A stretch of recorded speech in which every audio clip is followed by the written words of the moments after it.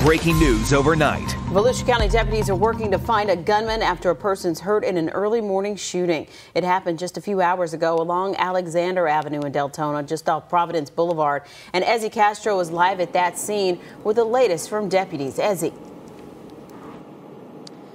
Well, Bridget, deputies right now have not released a description of who they are looking for at this time. But here's what we know at this hour is that Volusia County deputies, they got that call at around 3:24 this morning. They tell us someone was shot inside a car near Alexander Avenue, which they blocked off for a while as they collected evidence.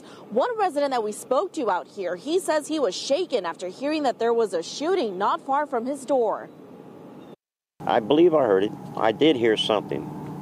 It woke me up, and of course the dog woke me up as well. But like I said, I went out back. I didn't come out front.